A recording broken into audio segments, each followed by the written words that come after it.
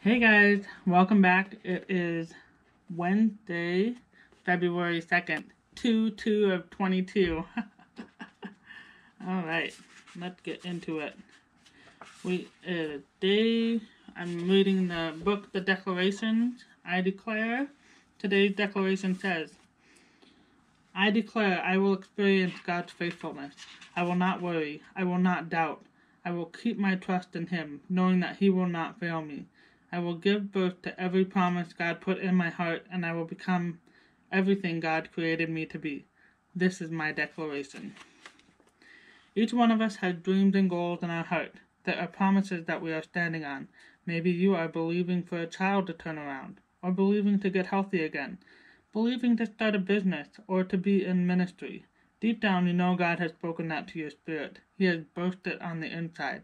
But so often, because it's taking a long time and we've been through disappointment, we get negative and start thinking that it will not happen.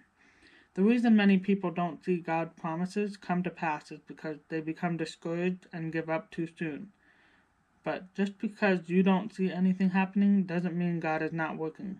Just because it's taking a long time doesn't mean God ran out of options. Your mind is saying it's over. Your emotions are saying no way. The circumstances look impossible. That doesn't mean God won't do what He said. God is faithful to His word. All of His promises are yes and amen.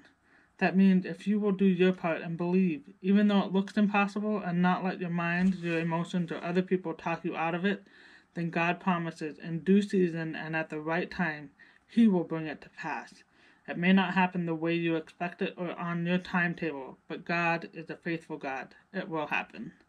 He will not let you down. That's what He said in Hebrews 13. I will not in any way fail you or leave you without support. Therefore, we can say with confidence, the Lord is my helper. I will not be afraid. What can man do to me? You need to let that sink down on the inside. I will not fail you, God is saying. Everything will work out. I'm in complete control. I know what the medical report says. I know what the financial situation looks like. I see the people who are coming against you.